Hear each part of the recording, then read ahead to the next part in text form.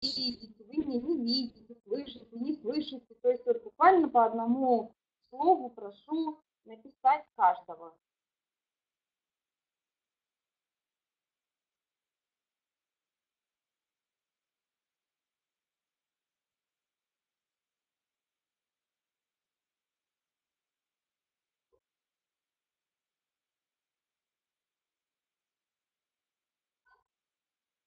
Видите, хорошо. Или меня только один человек видит.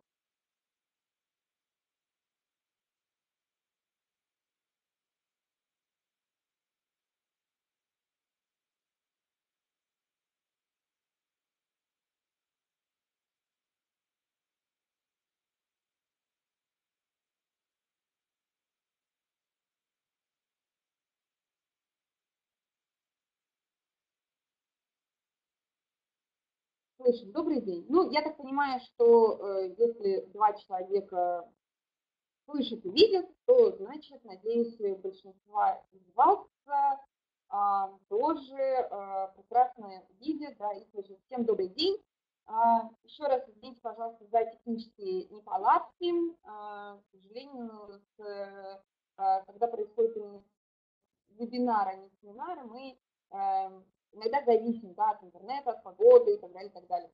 Поэтому спасибо, что, так сказать, дождались, не ушли. Всем доброго утра. Надеюсь, что вы взяли с собой кружечку кофе, чая и готовы слушать вебинар, который сегодня имеет очень такое экзотическое название «Занзибар».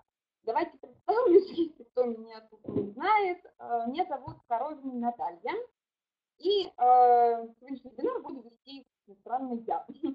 Вопросы прошу вас очень, если они, я уверена, будут, пожалуйста, давайте мы оставим на конец вебинара, да, и будет у нас с вами такой некий вопрос-ответ. Если вдруг прекратится видимость, там, слышимость, то, пожалуйста, сразу же пишите, чтобы, да, мы сразу же быстренько технически все неполадки устранили. Ну что, поехали. Занзибар. При упоминании этого слова все, конечно же, слышали, да, что есть такой остров Занзибар. А немногие даже имеют представление, да, где находится, собственно, эта жемчужина Индийского океана и в каком направлении на карте нам нужно двигаться. Ну, так как мы с вами работники туризма, то, конечно же, надеюсь, вы прекрасно знаете географию и можете смело назвать, где же находится данный остров. Но многие туристы, предложив мне данное экзотическое направление, уверены, что спросят у вас, а, собственно, где этот остров? Остров Занзибар входит в состав Объединенной Республики Танзания, находится у восточного побережья Африки. То есть первое ключевое слово – это Африка. Но мы сразу же должны обезопасить наших туристов вопросами о малярии, с прививками и со страшными болезнями. На Занзибаре нет никаких страшных болезней, ничего не может заразиться, поэтому уже давно отменена вакцинация, соответственно, можно смело ехать без дополнительных медицинских справок и прививок. Это, собственно, первое, да, на что можно сразу обратить внимание, когда после того, как вы назвали, что Занзибар, да, находится возле восточного побережья Африки, то вопрос на частоте прививках сразу можно как бы объяснить. Занзибар, да, называют жемчужиной Индийского океана, не просто так, это, конечно же, словосочетание прилипло, так сказать, к этому острову. О белоснежных пляжах и необычайной природе мы, конечно же, с вами поговорим немножечко позже. Собственно, почему компания Ambotis, да, вроде как привычная для вас греческое направление, решила вдруг внезапно выйти на направление Занзибар? Есть несколько причин, попытаюсь вам их объяснить. Занзибар раньше был немного не актуален для российского рынка, в связи с тем, что около 10 лет аэропорт на Занзибаре, он реконструировался. И большие самолеты не могли попасть на данный остров. Многие туристы, дабы все-таки посетить данное направление, могли попасть на остров только с 2 либо с 3 пересадками, что, конечно же, сразу же снижался поток российского клиента на данный остров. На данный момент аэропорт полностью возобновил, скажем, свою функциональную работу, и авиакомпания Fly Dubai с 2015 года, точнее, можно сказать, дата отправки от зимней точки, это 26 октября, начинает полетную программу из Москвы и Екатеринбурга. А остальные регионы, к сожалению, еще не имеют удобных стыковок. Соответственно, сейчас перед вашими глазами вы видите полетную программу. Это не прямой перелет, да, но это перелет с одной посадкой в Дубае. Вы видите время стыковки, соответственно, в Дубае клиенты находятся в транзитной зоне и гуляют по duty-free, и затем пересаживаются именно до острова, да, на рейс до острова Занзибар. Есть, конечно же, и другие авиакомпании, которые также летают на Занзибар, кроме авиакомпании Fly Dubai. Но это не прямые, скажем, перелеты, да, в данном случае о прямом перелете я подразумеваю Дубай-Занзибар. У других авиакомпаний, например, будет вылет Москва-Доха, Доха-Дар-эс-Салам и Дар-эс-Салам-Занзибар. Но в Дар-эс-Саламе клиенты, как правило, не выходят из самолета, то есть это некая техническая остановка, где туристы, которые вылетели из Дубая, которые нужно в Дар-эс-Салам, собственно, вышли, а остальные до Занзибара летят до Занзибара, соответственно. Но у данных авиакомпаний есть тоже свои плюсы с комбинированием экскурсионных туров, и об этом я, конечно же, еще раз вам более подробно расскажу, когда будем говорить о экскурсионной программе. Соответственно, авиакомпания, да, Fly Dubai начала свои, скажем, прямые перелеты, да, с одной стыковкой в Дубае именно вот 26 октября. Пожалуйста, все рейсы у нас на сайте, время, как вы видите. Идем дальше, да, почему, опять-таки, Занзибар, да, из-за более рентабельного сейчас перелета мы уже с вами можем смело предлагать данное направление клиентам. Направление предлагать как экзотическое направление. Но также мы должны понимать, что как бы экзотика, она приветствуется, плюс еще благодаря облегченному визовому режиму. Ничего страшного, Надежда, очень рада вас видеть. Если вы, я понимаю, пропустили некую часть, да, и всем другим, кто будет к нам присоединяться, ничего страшного, потом мы, безусловно, с вами еще раз поговорим, заинтересовавшись на ваши темы. Итак, помимо, да, еще раз оговорюсь, помимо перелета практически прямого до Занзибара, плюсом еще является без, скажем, не только без визового, но упрощенная, да, визовая система. Визы мы с вами получаем двумя вариантами. Это либо виза по прилету, либо виза в России, здесь, в Москве, в консульстве. Я не ошиблась, да, когда делала презентацию, указала евро, 50 евро и 50 долларов. Это действительно как бы правда. Так оно и есть. Если вы получаете визу по прилету, то стоимость визы 50 долларов. Если вы получаете визу в консульстве, то стоимость визы 50 евро.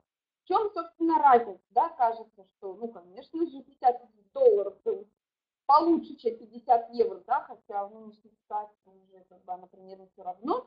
Но, тем не менее, если вы получаете визу вы должны заполнить на месте. И это практически все на английском языке. Это медицинская справка, которую вы должны заполнить, это миграционная карточка, и предоставить билет и ваучер. Собственно, никаких глобальных требований к этому нету, да, но это, конечно же, некое время, да, для прохождения этой процедуры. Поэтому, если вы не хотите, да, тратить свое время на заполнение неких бумаг, то, соответственно, можно оформить визу в России, в консульстве непосредственно. Документы минимальные, анкета, 2 фотографии, собственно, на этом все.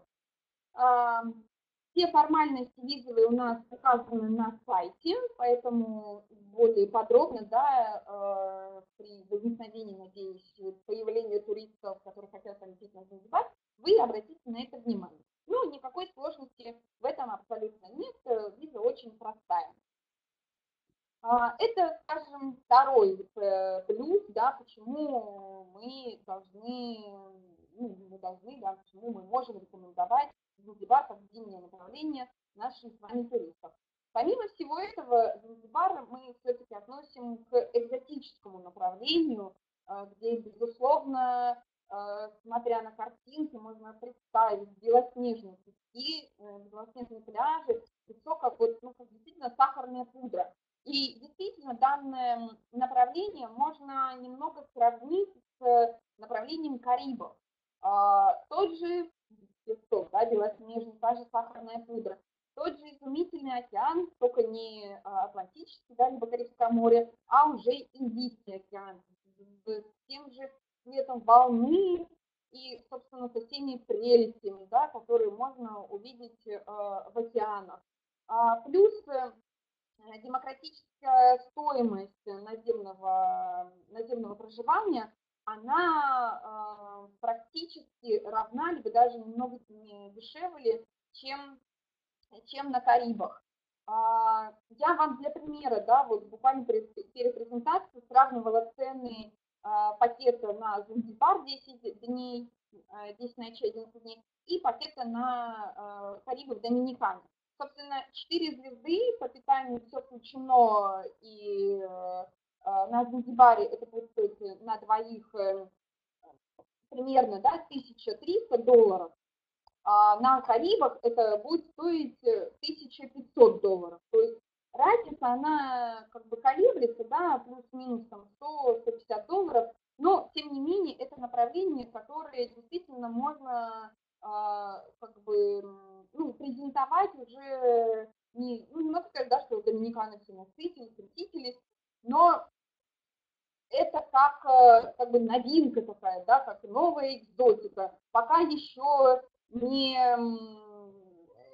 скажем, не насыщена российским турпотоком, но, тем не менее, многие знают, многие отдыхают. Помимо российского рынка очень много итальянцев присутствует, поэтому направление, надеюсь, будет набирать, скажем так, свои обороты, но мы не говорим, конечно, о массовости. Это на данный момент больше индивидуальный подход, безусловно, и это, конечно же, отдых полностью расположенный как бы на релакс. Наша принимающая компания на Занзибаре, компания Flash Tour. Flash Tour это холдинг, очень большой холдинг, который главный офис имеет в Каире. Flash Group холдинг, помимо офиса на Занзибаре, да, помимо принимающей компании инкоминга на Занзибаре, имеет еще, естественно, офисы в Египте. Штат очень большой, данного холдинга насчет порядка 800 человек и имеет очень много дополнительных всевозможных услуг. Поэтому компания Flash Tour, естественно, является надежным нашим партнером и имеет очень большой функционал на Занзибаре, имеет очень хорошую ценовую политику с ательерами и, безусловно, всю экскурсионную программу, которую можно предложить, она также присутствует у нашего партнера.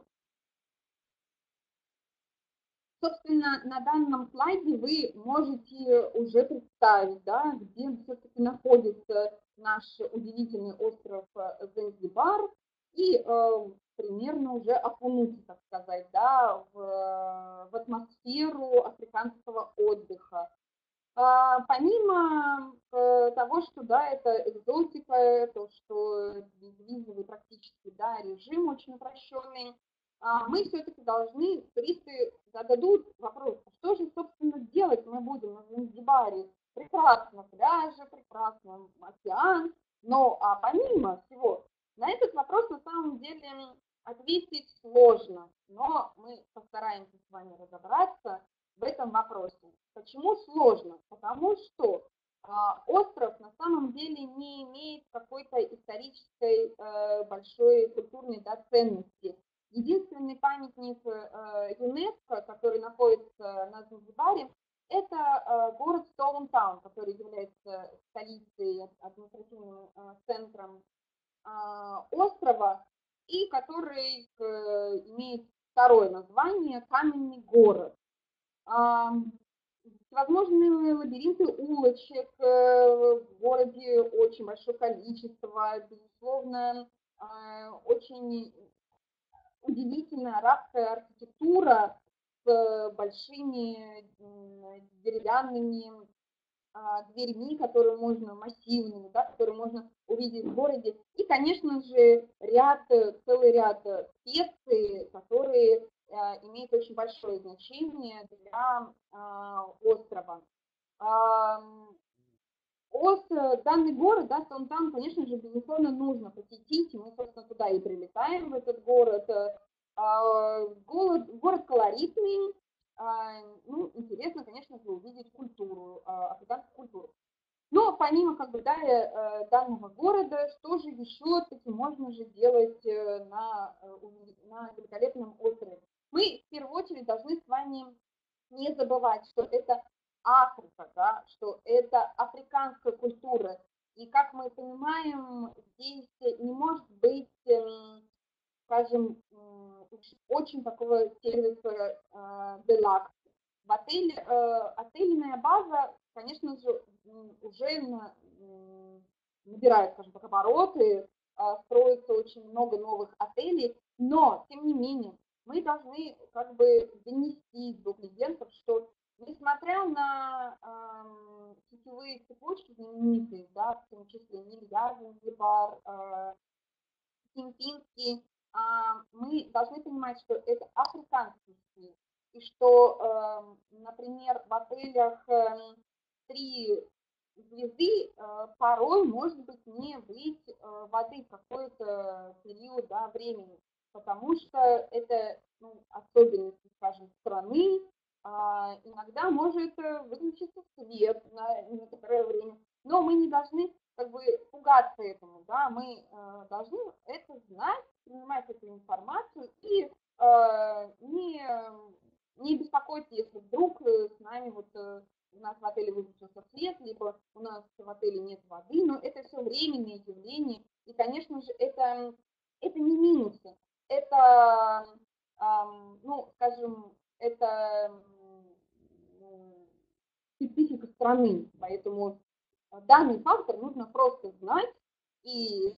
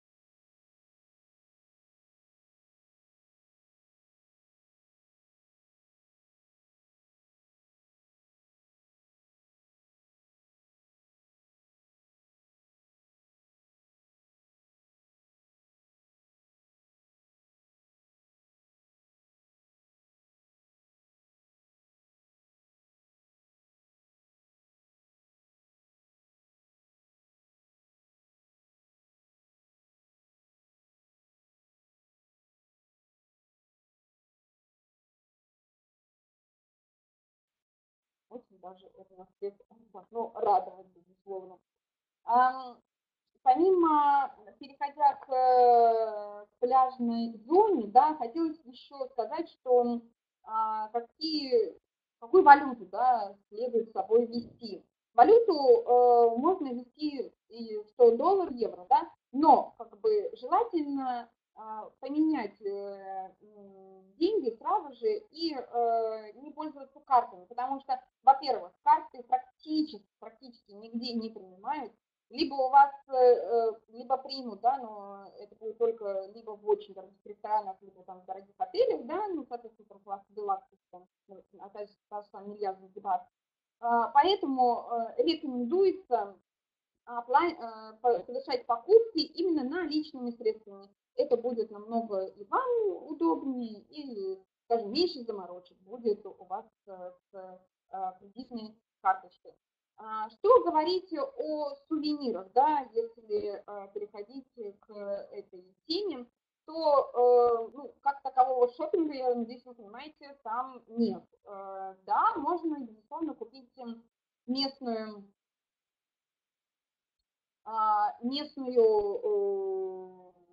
местные сарафаны, так скажем, да, но это как бы просто больше для галочки, да, что вот мы были на Занзибаре. Но помимо всего, безусловно, везут серебряные украшения и очень много всего, что связано из дерева. Это деревянные статуэтки, деревянные всевозможные картины, все это можно смело приводить, и это действительно будет очень памятный сувенир, именно привезенный из Занзибара. Что касается кухни, наверное, не говорила или говорила уже, но большинство отелей имеют базу питания на все включено, либо полный пансион. Опять-таки, почему? Потому что практически ни из одного отеля некуда выйти. То есть инфраструктура вне отеля, она крайне плохо развита. Поэтому все, что нужно, оно все находится непосредственно на территории отеля. Поэтому в основном клиенты берут питание, либо все включено, либо полный пансион. Кухня, безусловно, славится морепродуктами, безусловно, это свежайшие морепродукты. Что касается мяса, то, как ни странно, ну, говоря это, конечно же, наверное, странно, то, например, филе антилопы можно найти, и оно будет намного дешевле, чем, например, самые блюда из говядины либо свинины, да? Поэтому антилопа, филе, крокодила – это, вот, безусловно, в приоритете в местной кухне. Ну, помимо всего, как бы, конечно же, овощи, кукуруза – это вот также всегда подается на гарнир. Поэтому, и, безусловно, конечно же, специи, да, которых очень много на острове, которые славятся своим качеством, которые, безусловно, уходят на другие рынки в качестве продукта. Перейдя все-таки к отельной базе, да, на побережье. Отельную базу и вообще, в принципе, курорты можно разделить, наверное, на основные. Да, это северное побережье, восточное, южное и западное, куда, собственно, мы вот с вами прилетаем, где находятся аэропорты и город Стоунтаун. Чем же все-таки, чем они разнятся, да, все эти побережья? Самые основные можно выделить, это вот северное побережье и восточное, да, которое мы будем говорить, скажем, на следующем, да, слайде. Чем славится северное побережье? Ну, если можно так громко сказать, то это тусовочное место. Очень много молодежи, которые едут именно отдыхать на северном побережье, потому что вечером действительно можно найти большие компании в барах, в неких пабах, и такое, конечно же, очень много баров, скажем так, в каталоге, да, находится именно вот на этим северным побережьем. Но помимо всего, на какое бы вы побережье, да, не приехали, безусловно, вы найдете просто, ну, не знаю, самые красивые самый красивый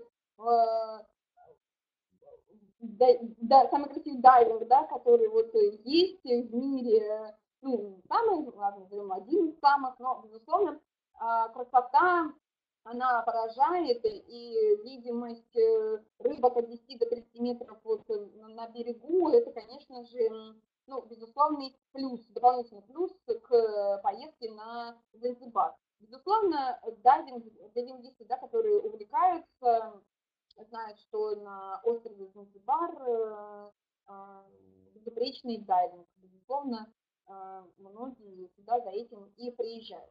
Вот. Соответственно говоря, опять, да, возвращаясь к северному побережью, безусловно, можно найти данные места и здесь. Хочу обратить внимание, что на острове находится порядка 25 пляжей. Многие из них это дикие пляжи и, соответственно, уединенные лагуны, которые также привлекают с собой туристов белоснежным своим песком и безупречным океаном. Собственно, курорт, который находится на северном побережье, да, самый, скажем так, популярный, это вот курорт Нунгви и Кемпа. Курорт Нунгви, как еще раз, да, повторюсь, это более молодежный пляж, который пользуется большой популярностью. Рядом находится очень красивый коралловый риф. Дорога к пляжу Нунгви лежит через банановые плантации, через африканские джунгли, через кокосовые рощи. То есть уже, скажем, приближаясь к данному пляжу, вы очутитесь в этой атмосфере, африканской атмосфере, в атмосфере джунглей, атмосфере, не знаю, свободы, да, о времени, которое вы действительно просто начинаете забывать. Вы забываете, сколько сейчас времени, вы забываете вообще, какие у вас проблемы волновали, что вас может волновать. Вы полностью растворяетесь в этом безупречном мире и находитесь, скажем так, находитесь на одной волне с местными жителями уже вот буквально через день после прилета на этот удивительный остров. Пляж Кенду, он как раз вот является одним из диких пляжей, которые, да, находятся на острове, но многие туристы все-таки пытаются до него доехать самостоятельно. В принципе, дороги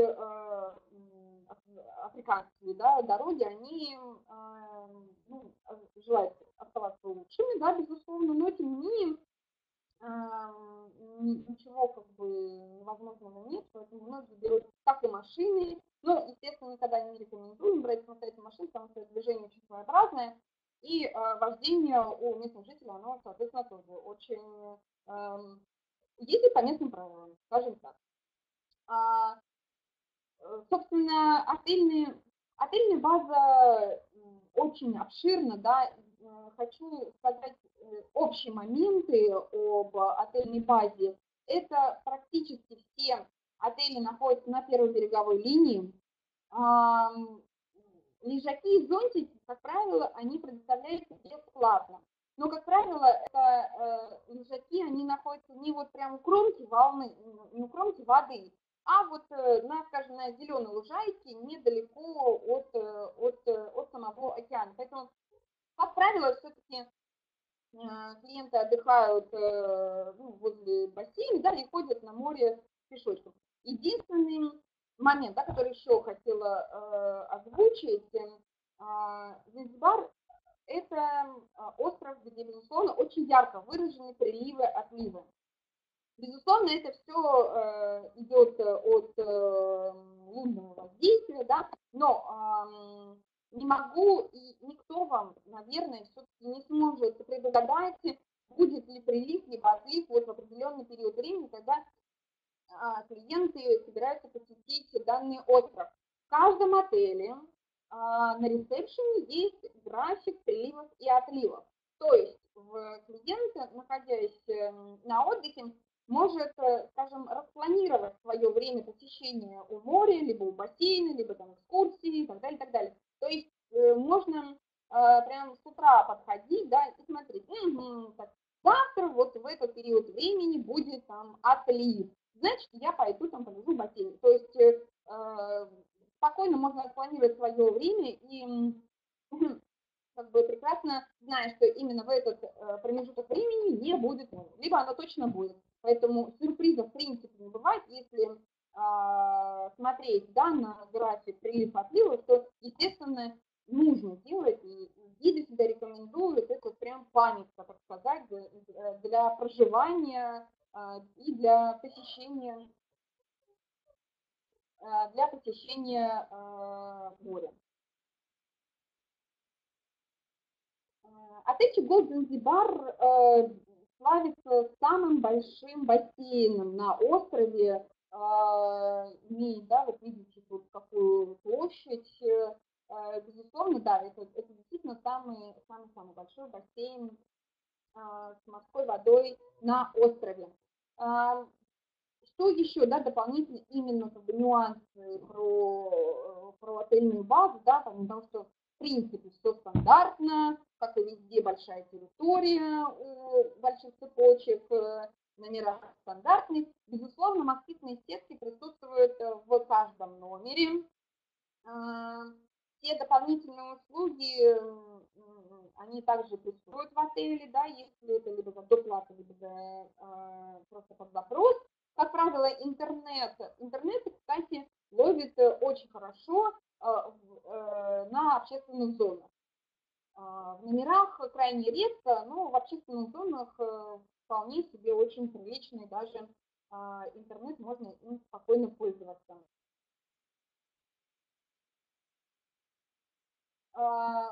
Помимо пятизвездочных отелей, да, действительно очень много хороших трехзвездочных отелей, которые, безусловно, так находятся практически на первой береговой линии, но еще раз, да, говорю, что иногда может, так сказать, возникнуть африканская ночь, да, может быть, не быть воды, и на какое-то время может быть электричество, но не надо этого бояться, это Африка, и надо это все-таки просто понимать, что куда, да, в какую страну мы прилетели.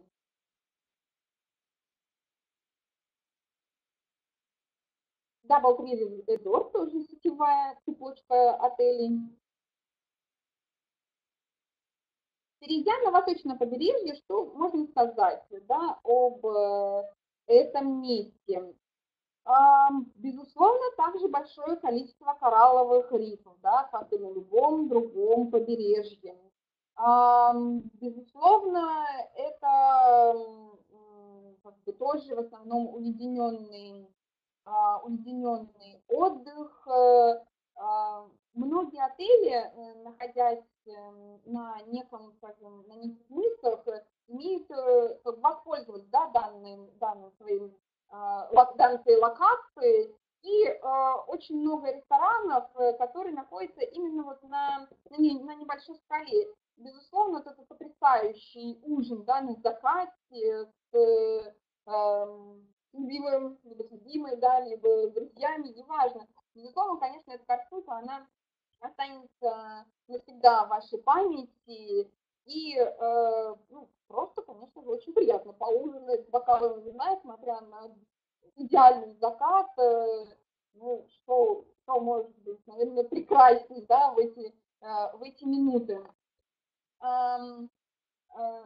Если говорить о пляже Уро, да, то чем популярен данный пляж, помимо, опять-таки, безупречного пляжа, белого песка, во время отлива можно понаблюдать за местными жителями, которые собирают крабиков вот прямо на кромке пляжа. Это, на самом деле, одно из самых любимых занятий наших туристов, да не только наших, но, в принципе, наблюдать, как вот местные жители собирают этих крабиков. Ну, в принципе, можно даже поучаствовать, если они будут не против. Но местные жители очень дружелюбные, всегда готовы поделиться дарами моря, фруктами, всегда улыбаются.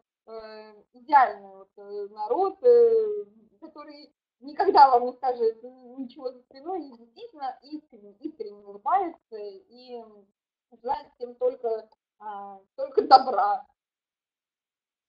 Немного отелей, да, ну, не останавливаюсь конкретно на каком-то определенном отеле, просто хочу, чтобы вы, скажем, картинка больше, да, у вас осталась в голове, что такое занзибарский отель.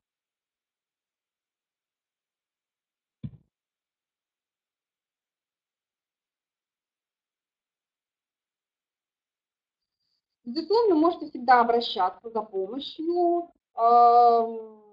по любому, да, вопросу, связанному с отельной базой. Ну, Мелия Занзибар, конечно же, очень хороший звездочный отель. Безусловно, соблюдены все параметры и качества данной цепочки. Ну, прям, конечно же, идеальный.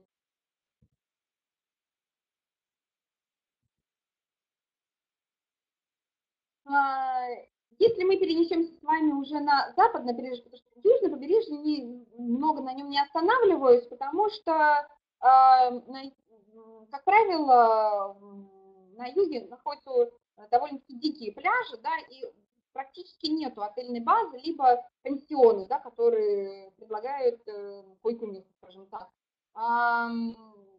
Но, безусловно, для любителей можно присутствовать также и на этом побережье, не говорится, что там совершенно нет отелей. На самом деле на южном побережье и экскурсии, которые делаются к дельфинчикам, они непосредственно вот обитают, скажем так, вот на юге острова. И находясь, отдыхая на южном побережье, вы можете частенько столкнуться с этими жителями океана, если удастся, то даже поплавать с ними рядышком. А если говорить о западном побережье, да, то это, безусловно, не назовем это, конечно, городским отдыхом, но это более такой, окей, городской, да, не могу другого слова подобрать, к сожалению. Отели, много трехзвездочных отелей, да, потому что, как правило, либо останавливаются на 2 ночи, либо на 1 ночь, и потом люди летят на сафари. Поэтому очень удобное расположение, вот отельчик, например, да, Темпо Хаус в центре города, с небольшой территорией, но тем не менее все, что нужно, все присутствует. Поговорим теперь немножко непосредственно об экскурсиях, да, что же все-таки нам делать на Занзибаре, помимо безупречного отдыха, да, и Индийского океана и белого песочка. Ну, конечно же, миллион раз еще раз повторюсь, это дайвинг. Не оставить никого равнодушным, дайвингом можно воспользоваться совершенно с любого побережья, с любого курорта. Гиды помогут при выборе определенного места. Дельфинчики, да, о которых я уже сказала, безусловно, не могут они не радовать ни ребенка, ни взрослого своим просто умилительным взглядом, да, и, конечно, если удастся с ней вместе поплавать, это, опять-таки, останется в памяти на всю жизнь. Сад специй, который, безусловно, является одним из самых популярных экскурсий на Занзибаре, где вам расскажут, покажут, и, конечно же, где можно приобрести возможные специи, да, для вашего домашнего обихода. Примерные экскурсии, да, наверное, будет вам интересно, стоит от $70, да, то есть с дельфинчиками порядка 80, вот со специей будет около $70, то есть все от $70 и выше уже котируется экскурсионная программа. Одна из экскурсий, которые предлагается клиентам, это сад бабочек. Кто любит, то, конечно, многие, есть, да, люди, которые боятся бабочек, но сад очень большой, интересный, да, как взрослым, так и детям. Во многих странах есть такие сады. Ну и, конечно же, это сафари. Как я уже говорила, да, на самом острове нету сафари-парков, которые присутствуют на материке. Но на острове есть небольшой парк с небольшим количеством диких животных. Да, в основном это, конечно, либо обезьянки, бабочки. А если мы все-таки хотим с вами увидеть и насытиться именно африканским, да, вот этими джунглями, именно посетить сафари, то экскурсии, конечно же, предлагаются. Но это нужно, как бы, это будет внутренний перелет до, как бы, ну, до материка, да, потому что все находится уже, именно такие основные парки находятся на материке. Конечно же, можно клиентам предлагать и заранее приобрести данный тур. Из Занзибара, например, каждый день курсируют самолетики, они небольшие, порядка там, 20 посадочных мест. И данные экскурсии предлагают там 2 ночи, 3 ночи. Стоимость экскурсии вот, посещением одного парка будет стоить порядка $1500 на одного человека, включая внутренний перелет, включая посещение основного парка с обитателями, с африканскими обитателями, и это размещение в отеле, а иногда и, скажем, в неком кемпинге, да, иногда это может быть лоджия на дереве, то есть вариантов размещения их очень и очень много. Поэтому здесь уже нужно, конечно же, индивидуальный подход, безусловно, это нужно индивидуально просчитывать, но чтобы просто, да, вы понимали ценовую политику, да, и могли клиентам хотя бы примерно озвучить, то вот один из парков, да, вот Селус, который здесь также указан, 2 ночи стоит $1500 на одного человека. Это помимо того, что, да, ну, сам тур на Занзибар. То есть это уже дополнительная экскурсия. Помимо этого, конечно же, безусловно, известные сафари-парк, да, которые имеют название там Килиманджаро, Руаха, Аруша. Данные парки все-таки, да, стоит посещать, скажем, не прилетев на остров Занзибар и потом поехать на посещение, да, данного сафари-парка, лучше сначала сделать экскурсионную, ну, назовем это, да, экскурсионный тур, сафари-тур, который, ну, как минимум нужно 5 ночей, да, чтобы объездить, увидеть, и, так сказать, все-таки тур не дешевый, поэтому как минимум 5 ночей всегда предлагается в данном сафари-туре, и потом уже спокойненько перелететь на Занзибар и отдыхать, наслаждаться безупречным отдыхом. Такие туры, конечно же, просчитываются индивидуально, с поиском, да, возможного лучшего перелета, потому что, ну, вот, например, возьмем те же самые там катарские авиалинии, да, они имеют стыковку с Килиманджаро, что очень удобно для посещения именно сафари-тура. Поэтому вариантов много. Предложить, конечно же, есть что, но надо в первую очередь понимать, да, что клиент хочет, либо просто экзотику, просто отдых, и в принципе он на месте может определиться, хочет он проехать сафари-тур или вот Селус, да, самый ближайший, который находится от Занзибара. Либо, конечно же, это уже полностью обширная экскурсионная программа и отдых на море. Как говорят на Занзибаре, да, акуна матата, что означает нет проблем. Безусловно, этот лозунг очень хочется применить в принципе по жизни, да, но, к сожалению, не всегда это получается. Но у местных жителей вполне можно этому поучиться. Надеюсь, что у вас не будет проблем с работой с нами. И, безусловно, мы всегда рады, открыты помочь и полностью, да, индивидуальный подход только приветствуется. Спасибо большое вам за посещение. Конечно же, я не отключаюсь. Надеюсь, у вас есть вопросы. Надеюсь, что вы немного поняли, да, что это за страна и, собственно, зачем нам нужно именно лететь на Занзибар. Всем спасибо. Я не отключаюсь и вот буду отвечать на ваши вопросы.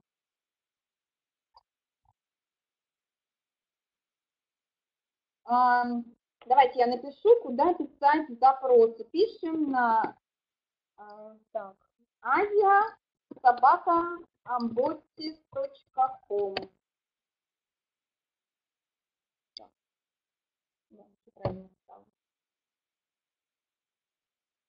Так, сколько по времени идет трансфер от аэропорта на восточное и северное побережье? Примерно одинаковое количество, на самом деле, по времени. Это порядка 1,5 час 40 вот времени у вас займет. Потому что в основном это, конечно, индивидуальный трансфер, хотя цены действительно очень демократичные по трансферу, и несмотря на то, что это будет, конечно, скорее всего, машина, да, на двоих человек, но тем не менее цена в пакетном туре, она заложена именно, скажем, трансфер заложен, да, не будет никаких доплат. Да, и не сказала еще про цены, да, на нашем сайте. Мы имеем очень хороший тариф от этой компании Flight Dubai, поэтому при бронировании цена у вас не изменится. Единственное, что доплату вот будет составлять виза, да, о которой я вот сказала в начале. Это все вопросы, которые у вас есть?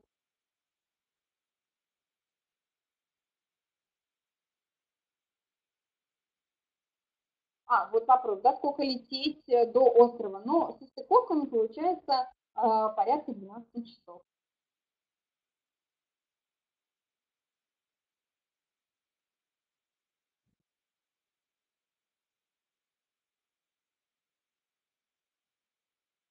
Если вопросов больше нет, то, собственно, всем спасибо.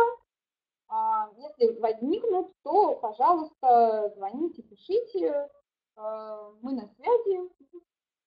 Следите за нашим сайтом, когда будут следующие вебинары. Обязательно будет сделана рассылка. И обязательно, я думаю, что будет много чего еще у нас впереди интересного. Хороших вам продаж, хорошего дня. До свидания.